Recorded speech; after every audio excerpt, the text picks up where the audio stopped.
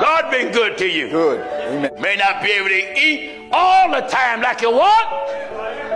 That's right. But God's still been good to you. Oh, yes.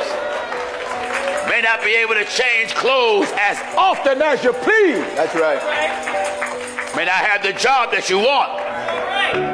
May not have the type of living quarters that you desire. Yeah. But God, hallelujah, still been good to you. Oh, yes. And we owe God everything. Oh, everything. everything. Hallelujah. Glory. Glory to God. We owe God. Hallelujah. Hallelujah. We owe God everything. That's right. Everything. God deserves you to thank him. Oh, yes. God deserves you to praise him. That's right. God deserves you to lift him up. That's right. God deserves you to magnify his name.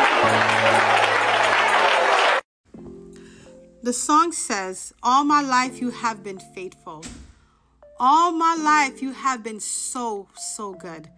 This is the goodness of God. It's like, you ever feel like someone gave you $50? You never asked them for it. You don't deserve the $50, but yet they gave you the $50. That's the goodness of God. Like, he is so good, even when we don't deserve it.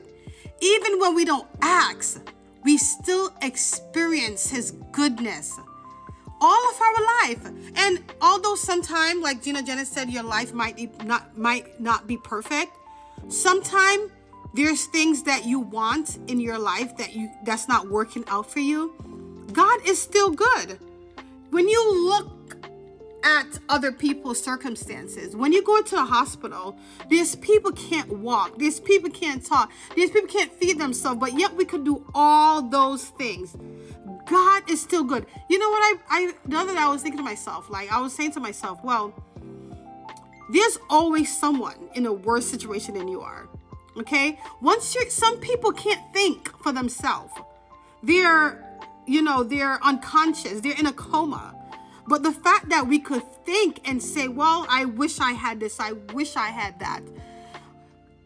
But I just realized that having gratitude is very important as a Christian.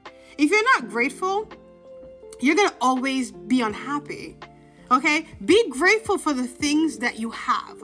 Don't be unhappy for the things that you don't have, but the things that you have, just try to be grateful, because I truly believe when God sees us, when he know that we are grateful for the things that he have done, he will give you more.